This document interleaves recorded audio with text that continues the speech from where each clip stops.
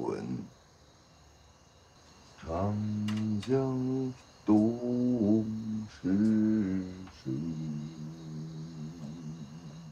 浪花淘尽英雄。行了，你们俩怎么还在这儿啊？你怎么还不睡啊？你们两个现在像两个门神一样，讨不讨厌啊？吵着你了，赶紧回去睡吧。就你这样，我睡得着吗？你得习惯，虽然这样不是什么长久之计，但是肯定会有人他扛不住呢。申哥，你别跟他在这儿闹了，回去好不好？我求求你。小雨啊，你别管，你赶紧睡去啊。哎，你们俩这是较什么劲儿呢？说不定明天杜叔叔就改变主意了，就让你回家睡了。谁要回家睡了？我就住这儿。行，今天都怪我准备不充分，带个帐篷过来就好。你能不能别闹了？那个，把所有问题都交给时间去解决了，好不好？随你便。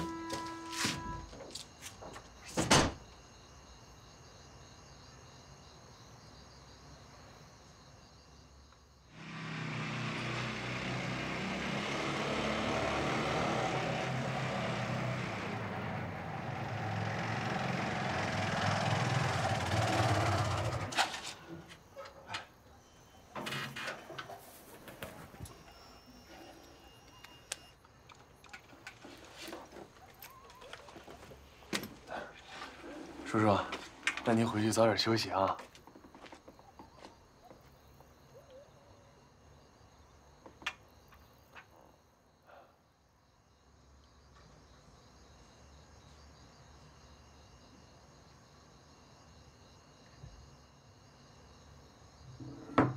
聊聊呀。那先说好啊，甭管聊深聊浅了，你可不能急呀。这就不聊了。你就不好奇我想跟你说什么吗？我真不好奇。晚上啊，我吃的有点多，饭恶心。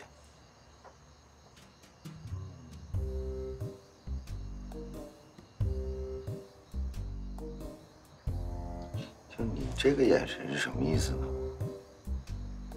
可能上一次啊，我介绍的不太完整。我许晗，原北京市大学生运动会自由搏击次重量级亚军。哎呀，我很好奇啊，你说你租了笑宇奶奶的房子，把她挤兑到这儿来，你就一点都不惭愧啊？没办法呀，都是笑宇一手办的，他心疼我。也是，你要是感觉惭愧了吧，笑宇都不好办。我总不能辜负笑宇的一片爱心。哎，你知道什么叫爱情吗？哎呀，可惜呀，笑宇怎么会喜欢上你这么自私的人？你就不太懂了，一个愿打，一个愿挨，懂吗？羡慕吧？知道我为什么说你自私吗？愿闻其详。沈欢歌喜欢笑宇，你不会不知道吧？沈欢歌，原名沈望，他是为了笑宇才把名字改成欢歌的。你认识他这么长时间，是个人都能看出来，你看不出来吗？你这个人太没意思了。就你刚才那个话题，我问过沈欢歌，他对笑宇一点意思都没有。哎，你经常说你能看穿别人，这事儿你看不穿吗？还是故意看不穿的呀？我明白你的意思，你是打着兄弟的名义让我撤出，然后好排除一个最有力的竞争对手，是这意思吗？随便你怎么想，反正现在欢哥是被你架在那个位置上是下不来了，这点你承认吧？轮不着你来教训我。看，戳到你痛处了吧？激将法对我没用。我当然知道了，你内心多强大呀！我这就是痛快痛快嘴巴。哼。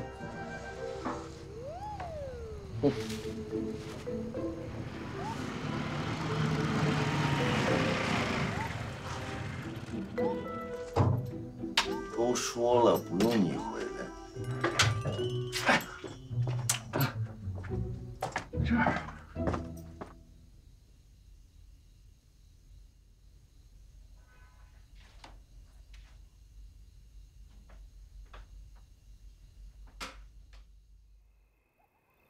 还不放心啊？过去呀，总担心他一个人在北京，照顾不了自己，现在留下来反倒更辛苦了。过去啊，就担心他忙工作，忙的找不着一个婆家，现在可倒好，一下来了3个。你说这是一辈子的事儿，选不好。有他遭罪的时候，我觉得啊，亲生的孩子不错。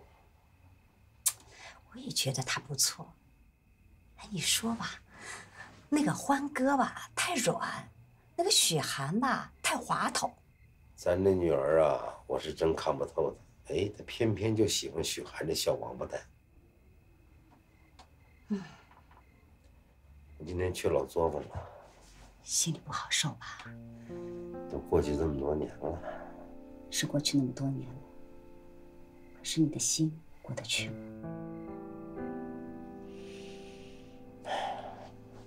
是的。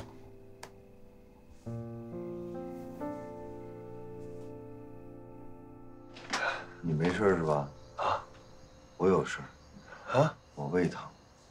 什么？陪着他吧。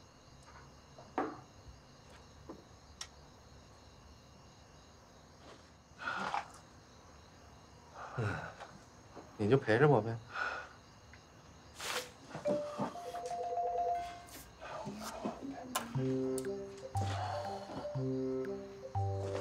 我也不是陪你，主要是陪小雨。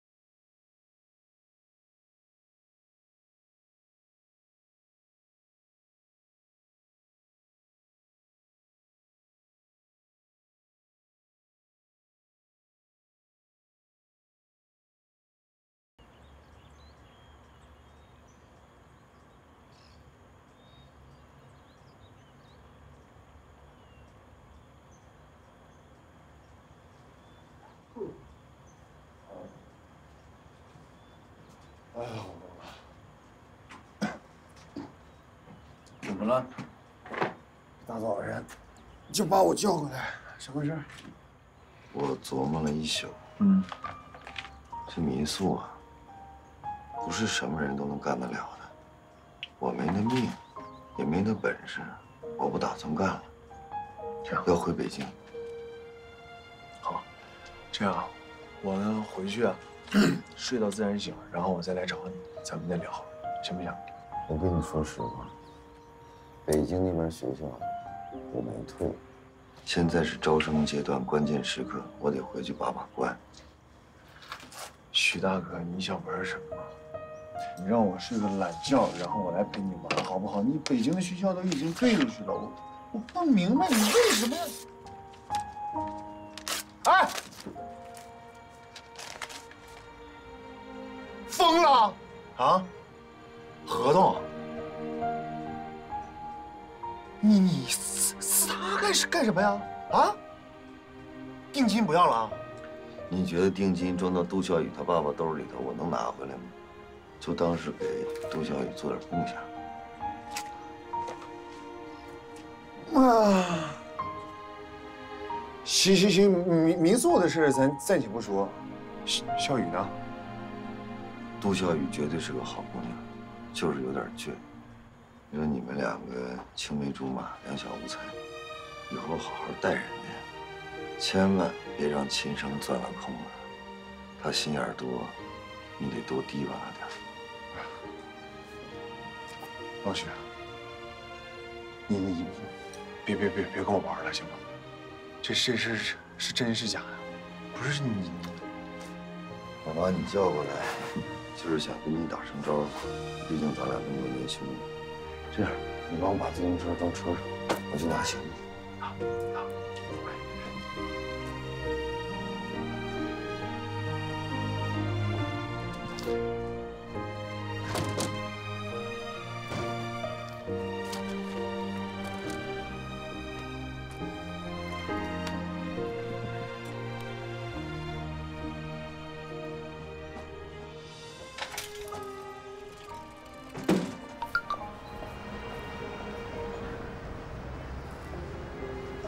许晗要走，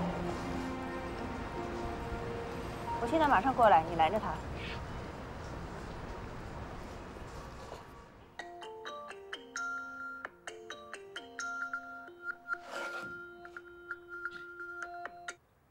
哎，笑宇，菲菲啊，你忙不忙？在哪儿呢？我在村部啊。不忙，你说吧。许晗要走了，他去哪儿啊？回北京，具体我也不知道怎么回事，你帮我去问问情况好不好？我这就到。行，你别着急啊，慢点开车，我先帮你看看去。哎，好嘞。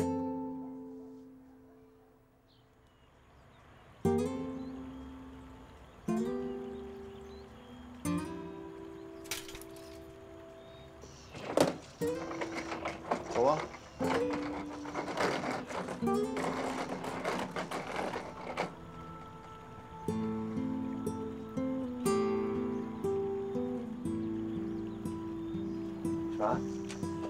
小韩，我还想问你一句，到底是真还是假呀？你还不相信我的人品吗？我就是因为太相信你的人品了。上大学你就处了6个女朋友，看把你气的呀！我这么跟你说啊，我呢喜欢摘花，没事闻一闻啊，看一看还可以。真放在家里头养，我没那耐性。你呀，勤浇点水，多晒晒太阳，好好养着啊。其实我别的倒不想，就是觉着笑宇这回可以回奶奶家住了，就算有家可归了。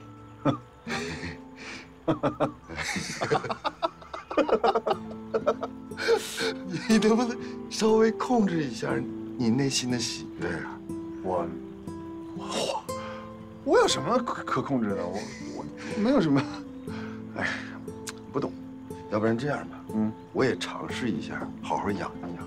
哎，别，是外面的话都是假话，只有你是真话呀！啊，走吧。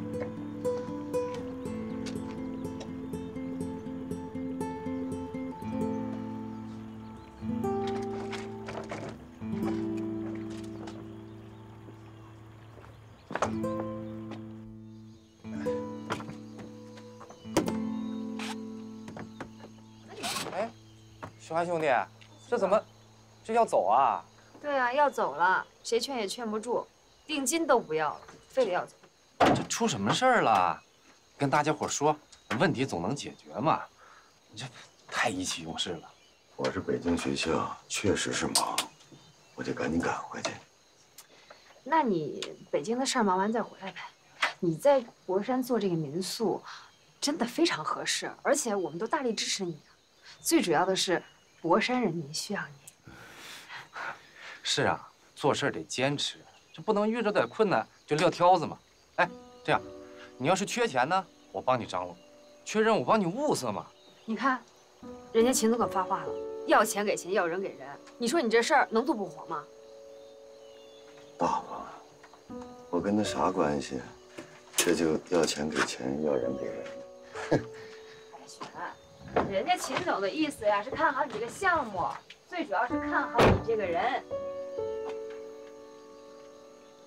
他看中的不是我这个人，他看中的是杜笑语。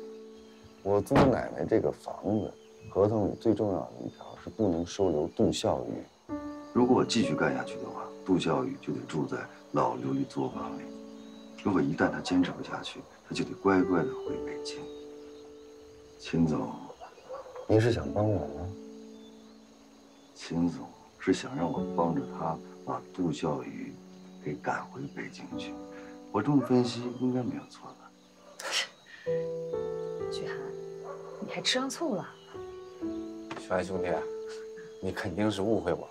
我是真看好你这个民宿，我更看好博山这个地方。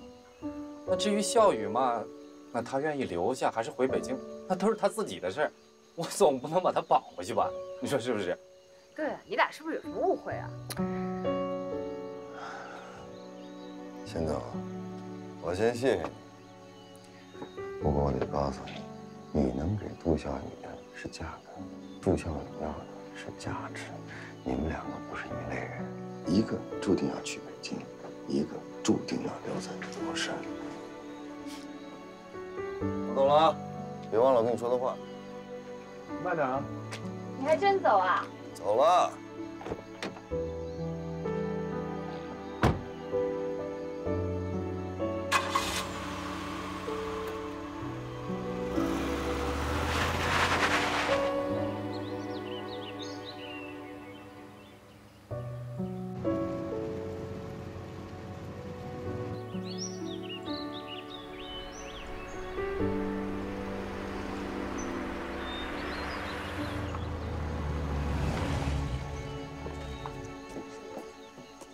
许涵呢？啊，走了。走了。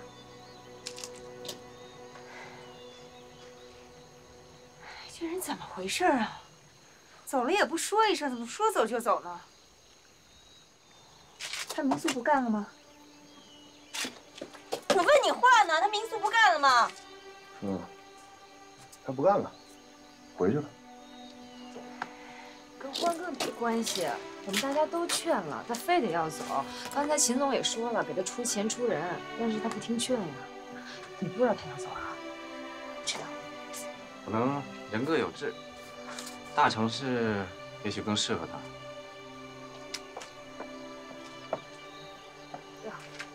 叔叔好。师姐，叔叔，策划啥事儿呢？这是啊？是不是想把我姑娘再弄到村部住？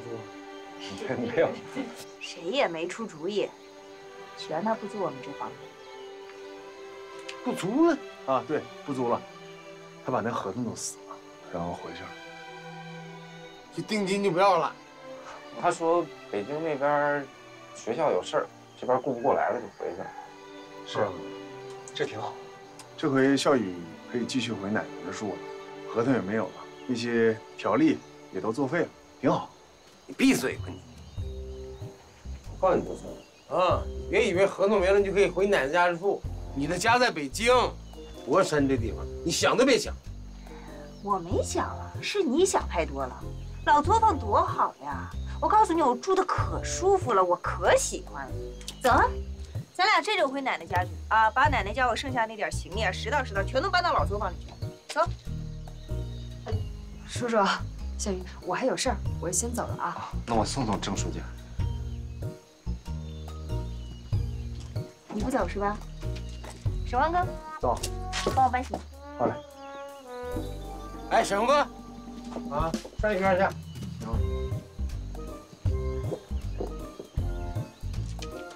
你不走了？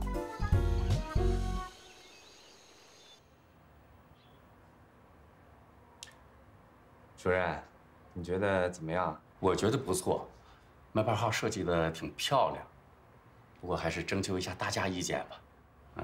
还有咱们郑书记说的这个门牌排号的事儿啊，怎么排得开会跟大伙商量商量。没问题，一会儿我组织。那你们商量，我就先回去了啊。谢谢你啊，不客气，你们辛苦。谢谢啊，金总。哎，慢走。哎，再见。不送了啊。哎，好。这门牌号的问题解决了，我也算是完成了第一件事。来，大伙往前凑一凑，来看一看啊，这个门牌啊，跟咱家家户户都有关系哈。来看一下。然后你们来了，你们都看看。来翻一下啊。郑书记啊，把这个门牌号的设计方案都拿过来了，你们大伙看看有什么意见？来，老杜拿一个，好好看一看啊，这回看看满不满意。这次可是免费的啊。可以的。好看。免费的啊，不错，挺好。但是有个问题啊，我得问一下郑书记，这上面的小广告是怎么回事？什么广告啊？这。哦，他是给咱们免费赞助的，所以我们就把他公司名字写在上面了。哦，这个我得声明一下啊，这个门牌呢，我不反对挂，但只要挂在我们家门上，哎，我必须收广告费。这怎么收广告费呀？这个你呢，去跟这家打广告的这个公司去谈一谈，是终身一次性呢，还是1年一付？叔叔，我这没办法谈呀。不是你是不是拿我们农民都当傻子呢？你说说，你这里边到底拿了多少好处啊？吃了多少回扣？我1分钱回扣也没拿呀。咱们那天不是开会吗？说不愿意花村委会的钱，然后大伙儿又不愿意出钱，那你说怎么办呀？我只能去找公司赞助了，所以才有了这个免费的新门牌嘛。哎呦，我明白了。哎，你这个又挣了我们的钱，还得让我们领你情，是不是？我告诉你，你别以为我们是农民，我们什么都不知道。我跟你说，就在咱们这个木樨谷这地方啊，现在旅游的人越来越多，所以说咱们这地方那是寸土寸金的地方。对，寸土寸金。大家算一算啊，如果一家要1万块钱的话，咱别说木樨谷，就说咱们石屋村，这得多少钱啊？多少钱？哎呀，这得180万呢！你听听，是不是？钱呢？这说什么钱呀？咱这不往里搭钱就不错了。钱是不是都让你贪污了？对，都装你自己腰包里了吧？老杜，你在这胡说什么？你在这儿？郑书记，郑书记，不是老杜，你要干什么？你咋想的你？啊，挂个牌就要钱，那我们还种地干啥？都说挂牌呗。你都钻钱眼里边去了。谁钻钱眼里？我是说他钻钱眼里边去了。啊，那行，你这样，大伙都散了吧。不爱做我们就不做，啊，别乱扣帽子。人家郑书记是来跟大伙商量的，不愿做就算了呗。散会，都回去吧，回家。好好件事，说你就讲。啊。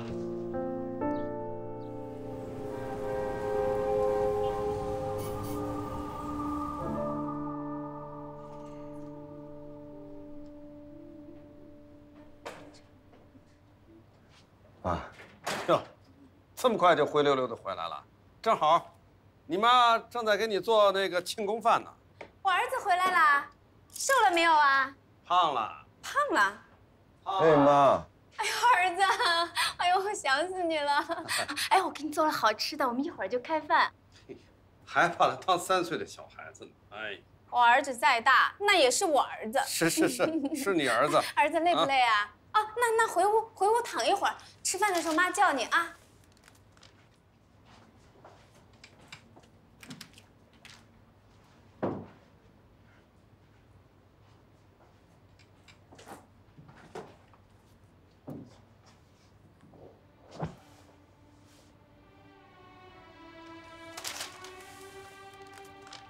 说儿子都回来了，你没个好脸，你干嘛呀？他我还不了解了，啊？看什么不是3天的热血，还民宿？什么民宿？以为我不知道啊？放着好好的学校不做，这回傻了吧？你说儿子去了你不高兴，回来你还不高兴，你到底要怎么样？哎呀，你以为我愿意说他呢？读了这么多年的书，不好好的在学校教书育人，非要当什么小老板？哎呀，我看他脑子真是坏。你懂什么呀？人家发现问题、解决问题，哎，立即转型，这说明咱们儿子睿智啊、灵活呀，哪像你呀？说你不适合当官吧，你还不相信，都快退休了还是个小干部。说他就说他，说我干什么呀？那你说我儿子干什么？好。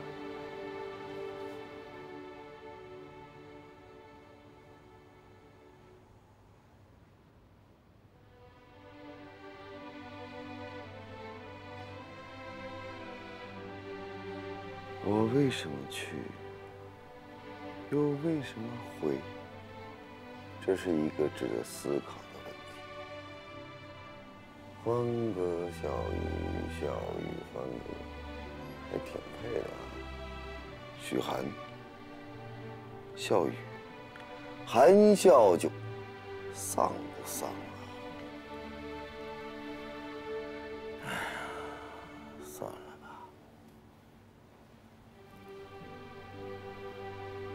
算了，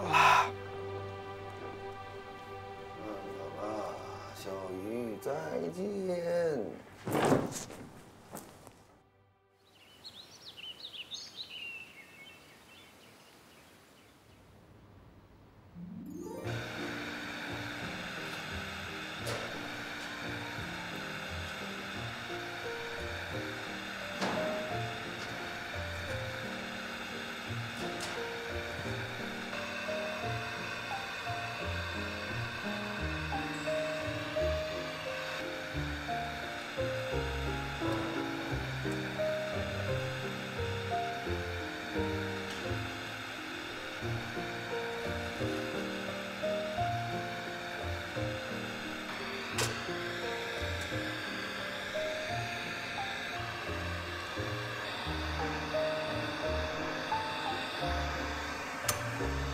又失败了。失败了，重新申请。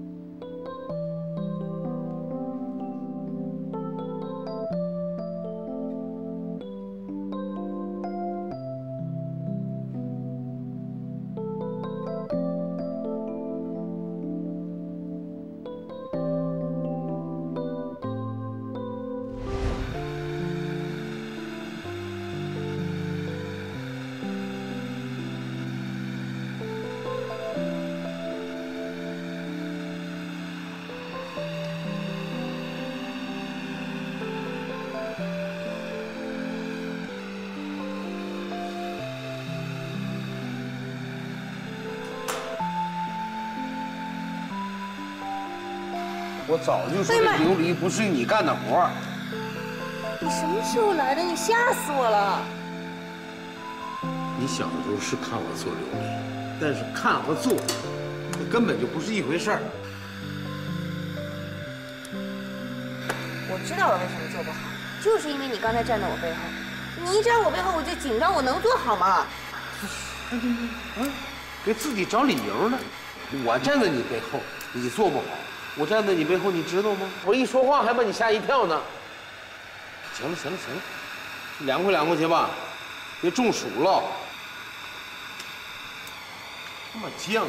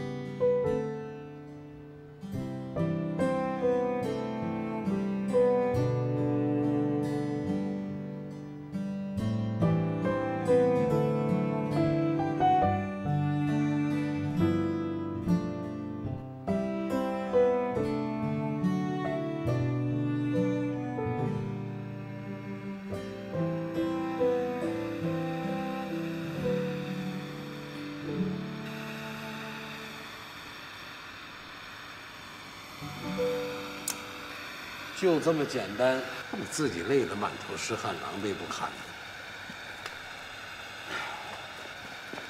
谢谢爸爸。干啥？我不是帮你啊，我就是手痒痒。问你个事儿啊，你那事儿现在准备的怎么样了？什么事儿？骗政策钱那个事儿。别瞎说。我就是先做样子，这样人家才能够相信嘛，对吧？我不做的真一点，人家怎么能轻易给你补贴？看你弄啊！那我以后有什么问题，我都问你了。哎，少来啊！我今天啊，就是打酱油路过的啊。叔叔慢走啊！谢谢爸爸。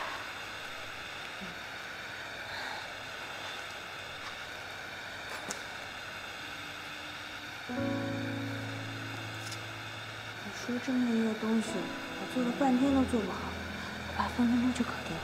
这就是所谓的匠人精神。你呀，学的还多着呢。没事，龙生龙，凤生凤，老鼠的孩子会打洞。我爸是老炉匠，我也应该差不到哪去。继续努力吧。加油，小炉匠！加油！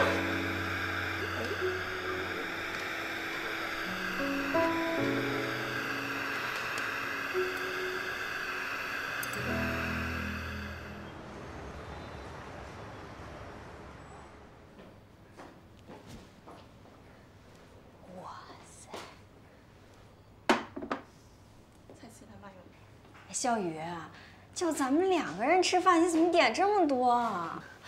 咱们点这么多，吃不完多浪费啊！吃不完打包呗，你回去慢慢品尝呀。好的。哎，先尝一口，这个是爆腰。谢谢。你说你也真是的，你来这儿你怎么不跟我说一声呢？哈，我看你朋友圈才知道的。我以为你在北京呢，你怎么回来了？我现在把北京的工作辞了，回博山做点自己喜欢的东西。你做什么呀？琉璃。这个就是我自己做的。哇塞，太漂亮了吧！太好看了。这是我自己设计的，给你看看。好好看，喜欢我送给你。真的？小雨，你现在自己开厂子了？那还没有，我刚刚起步呢。先在自己家的小作坊里面做，我想着等以后条件允许了，再开一个属于自己的琉璃厂，做精品琉璃。你太厉害了，棒棒的，支持你。吃的还满意吗？超级满意。你现在还在之前那家公司吗？早就不干了，我现在在一家投资公司，我们公司也在做一些文化产业。你帮我问问，那你们公司能不能帮我投资？你要是早跟我说你在博山做琉璃，都不用你张嘴，我一定帮你啊！谢谢你。跟我客气什么？我刚去北京的时候，要不是你帮我，我连饭都吃不上。那你现在吃了我请你的饭，是不是更要帮我好好说说？必须的。哎，时间说好啊，我回去呢，先跟我们老板请示一下，但是不知道能不能成。能不能成，我都要谢谢你。嘿嘿，我就拿这个跟我们老板谈。我还做了好多摆件啊、吊坠什么的，回头拍照发给你。好嘞。嘿嘿嘿。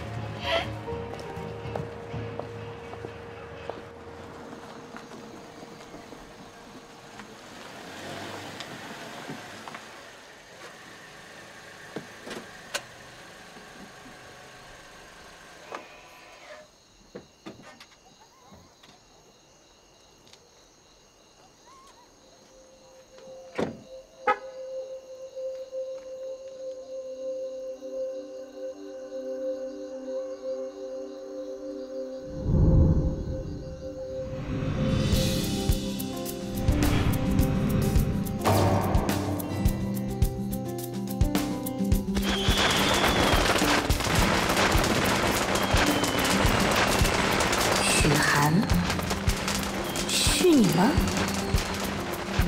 原来你不辞而别，是想给我这个惊喜。看来还挺浪漫的。不过，这是想干嘛？求婚吗？这有点太仓促了吧？我可不能这么轻易答应你。但是，说实话，我还是挺感动。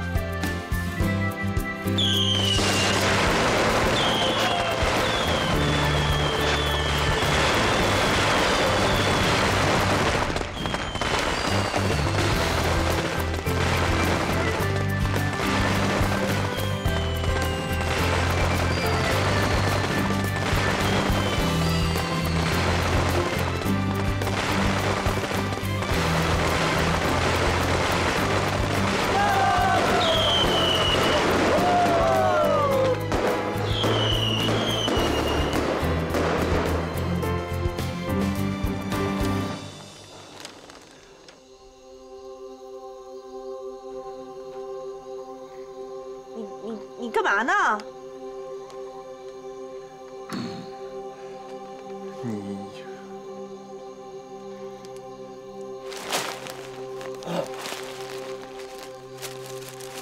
哦，对，你是人？我知道我是人。兼四月天。你爸妈知道你过来吗？不知道。回去告诉他们啊，把你的名字改回来，不许叫欢哥，还是叫沈旺，听见没有？好。走。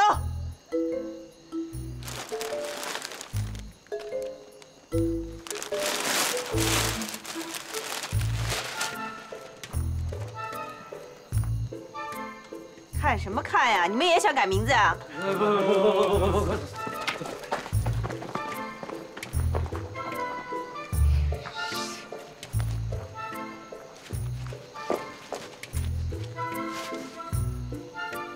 他为什么突然会这样？许晗，一定是许晗。